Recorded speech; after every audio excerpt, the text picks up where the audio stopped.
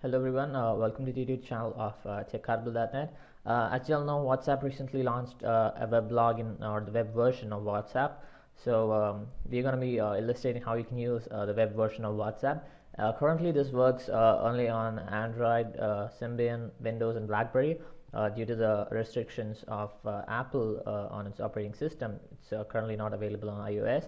Also, this currently works only on Chrome, but we expect that support will be established for other operating browsers as well. So all you need to do is fire up Chrome on your laptop or your desktop and go to web.whatsapp.com. So once you're in web.whatsapp.com, you notice that you have a QR code. Make sure you have the latest version of WhatsApp on your device, and when you got the QR code, all you need to do is, let me just reload it. Just head over to your phone device and open up WhatsApp. And on WhatsApp, if you're using the latest version, you'll notice that you've got WhatsApp web on the menu.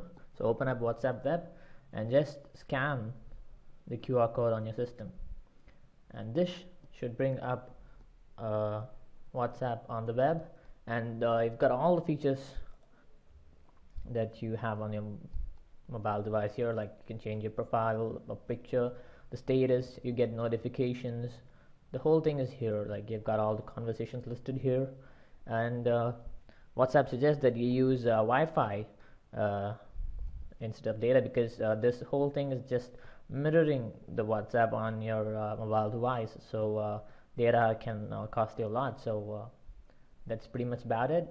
This video helped you. Please like the video and subscribe to our channel. Thank you.